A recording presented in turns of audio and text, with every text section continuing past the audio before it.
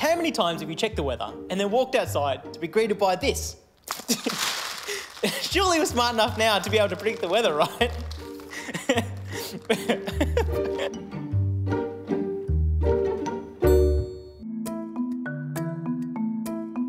So my name is Niraj. I'm a PhD student from Canberra, Australia, studying as a Gates Scholar here at the University of Cambridge in the Department of Physics. Part of my work and part of recreational is a bit of outreach as well, so I love to get out there and talk to kids and talk to the general public about what we're doing, because I think it's a great thing and an important thing to do. Hello everyone. So tonight I want to tell you about the science of solar electricity. Master of light and all things science, give it up for Dr. Niraj! So what we're going to do here is we're going to use some science to make a really big bang. It's liquid nitrogen, 196 degrees below zero. I'm going to pour it into this bottle and put it in the bucket. Up and down, pour some ping pong balls on top of the bottle.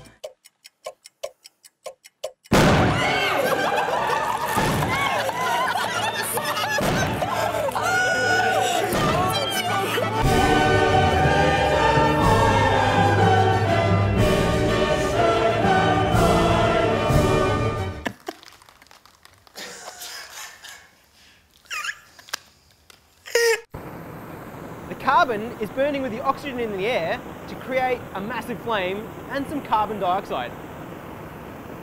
But with rising sea levels, where exactly will our beaches be? Let's ask Tim Flannery. Mitch. That's it. Hi. Good to see you. Those same measurements, peg blue denim is pretty safe though. So double denim at the beach, you should be fine. I'm also going to need professional help. Someone with a far stronger hold on the science than me.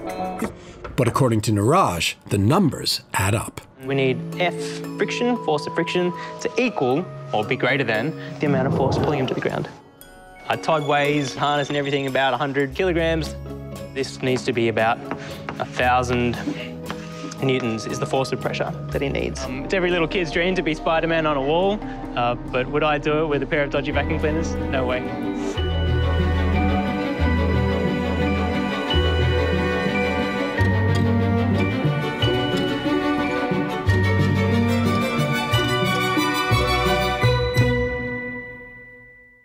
How does weather prediction even work? That last one is unnecessary. Come out.